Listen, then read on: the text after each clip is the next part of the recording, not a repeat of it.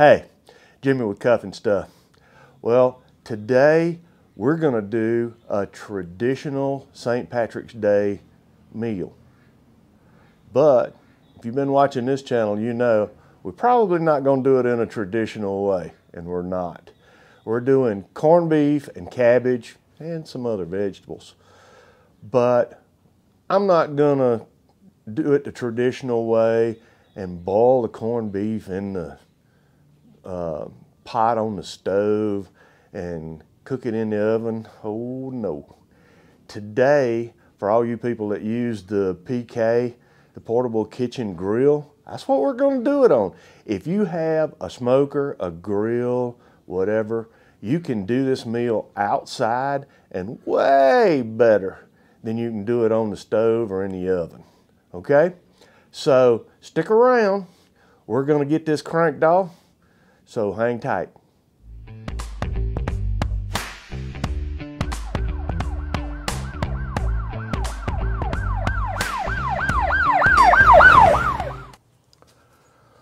All right, well, while we've got our grill coming up to temperature, let's get our corned beef ready.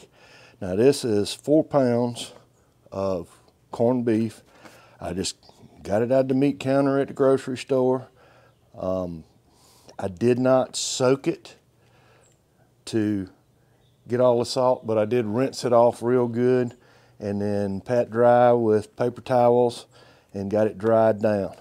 And what I'm going to do is I'm going to take, and today I'm using Uncle Steve's Spicy R, or Spicier shake.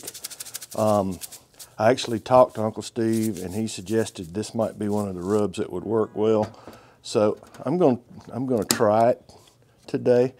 I like this rub. So this is, again, 4 pounds.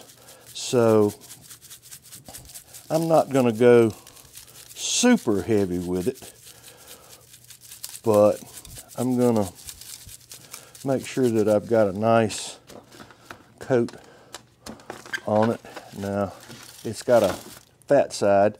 This appears to me, it didn't say, but this appears to me to be flat off of a brisket or a piece of a flat anyway.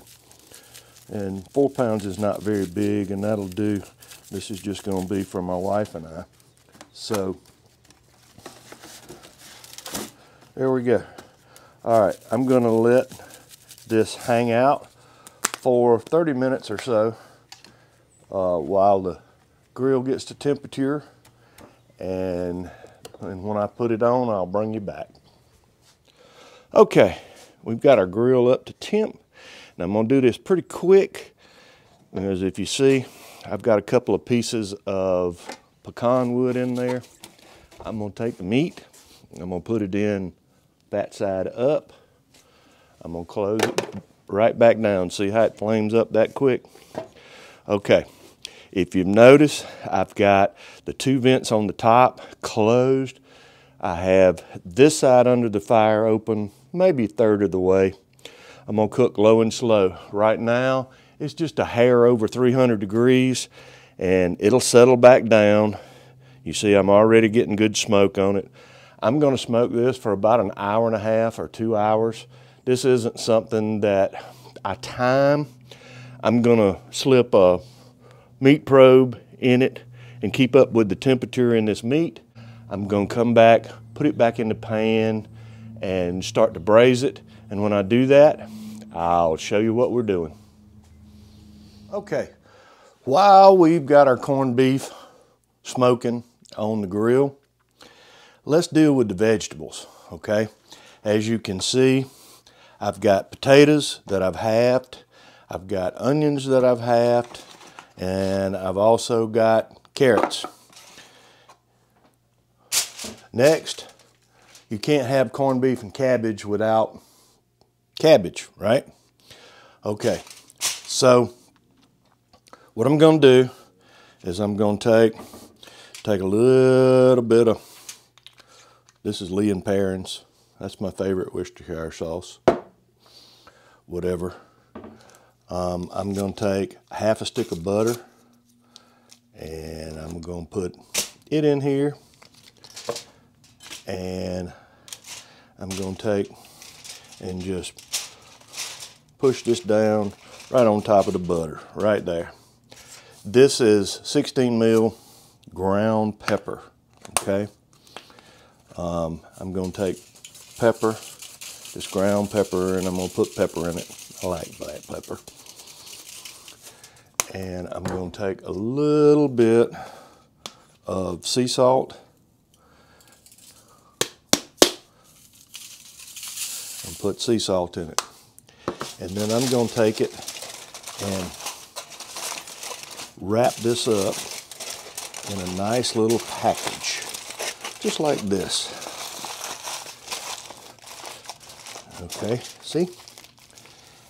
And I want to leave it up like this, and I'm going to put it in there, and I'm going to do 4 of those, and I'm going to put that in the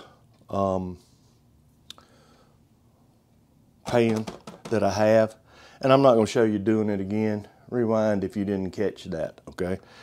I'm going to do 4 of them, and when it's time to put the vegetables on, I'll show you how I do it. Okay, you see we got pretty good smoke on it. We're in the 130s, about 135 or so. We're going to take, now I've got a pan that I've got some water in. I'm going to cover it about 3/4 of the way and put it in this pan. I want to braise it, and that's going to tender it up. Again, this was salt brined when they did the corning process, so it has a lot of salt in it, and I'm going to take some of it out. I'm going to stick this back in it, that meat probe.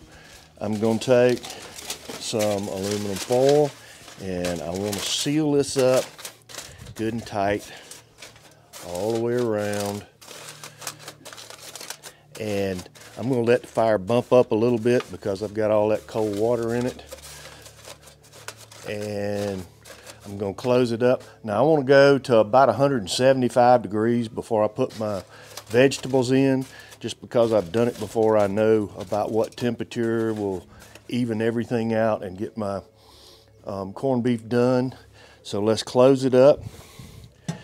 This is probably going to be, my guess is, another couple of hours, maybe a little less than that.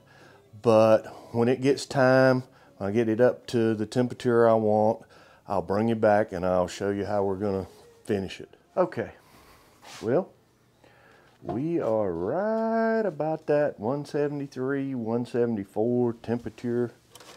And so it's time.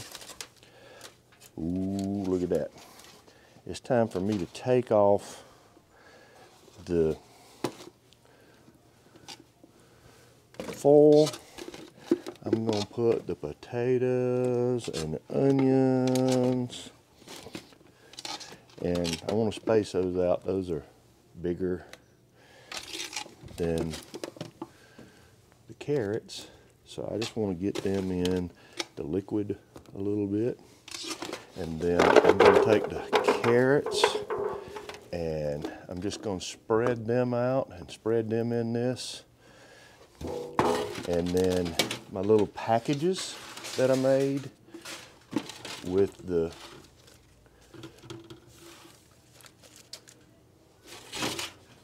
cabbage in it, I'm going to take that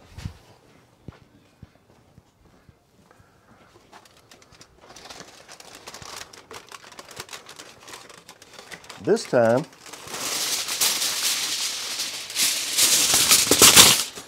I'm going to add just a little bit bigger piece of aluminum foil because, of course, I've added some bulk to this pan. I'm going to put it back on. I'm going to cover it up like this. And I still, if you notice, I have my probe in there. And this heat's coming up, coming around. Close it back up so I don't lose it. I want the vent on that side at about 1/2. Now, like I said, we're at about 173, 174 degrees. I'm going for somewhere between 195 and 200 on that corned beef. And I'm gonna let it cook to that. And by the time that corned beef has cooked to that temperature, all my vegetables should be done. But we'll come back, we're gonna check them, make sure they're fork tender. By then, my cabbage will be done. And when that happens, we'll bring you back. Okay, well, here we go. My Inkbird says that the meat is ready. And if the meat's ready, that means that the rest of it ought to be ready too.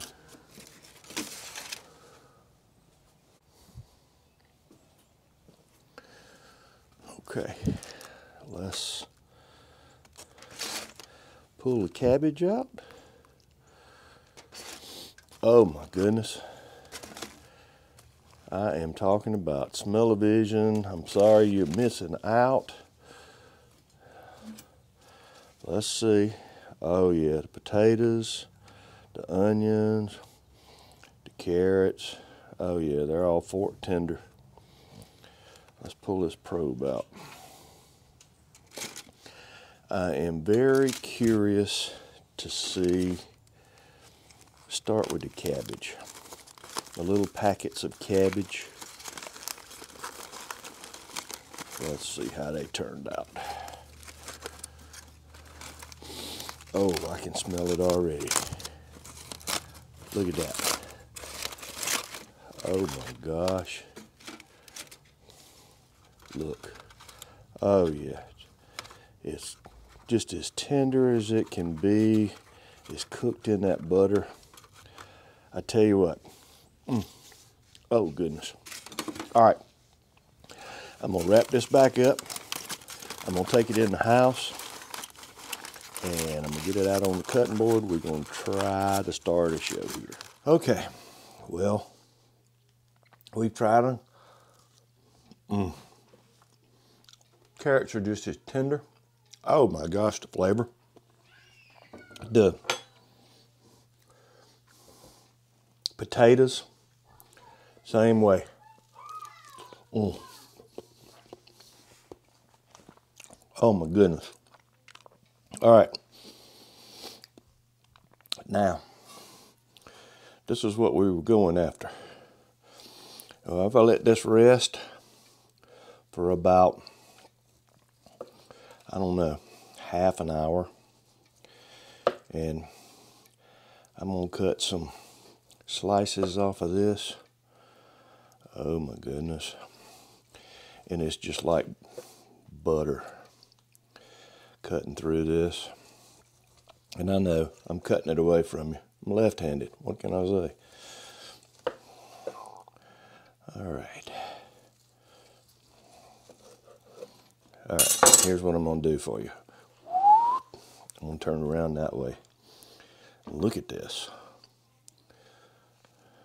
Is that pretty? And it's still hot, hot. Look how it tears apart. All right, this is always my favorite part. I know this, I know I say it every time, but this is it. Let's try the corned beef cooked like this. Oh, I'm not a big corned beef fan. This is gonna be a good meal with the cabbage, potatoes, and carrots and onions, and that's all done. But I'm gonna tell you what, this corned beef is just as tender as it can be. It's not over salty. I can taste a hint of that Uncle Steve shake on it. Oh my goodness, this is good stuff. And even better than that, I don't have a big herd that's gonna eat it, so the sandwiches I'm gonna make, oh my goodness. Well, thanks for hanging around, see how it turned out. As always, If you haven't subscribed, please do. Hit the circle on this side. We'll have another video for you on the other side. Until next time, hang tight.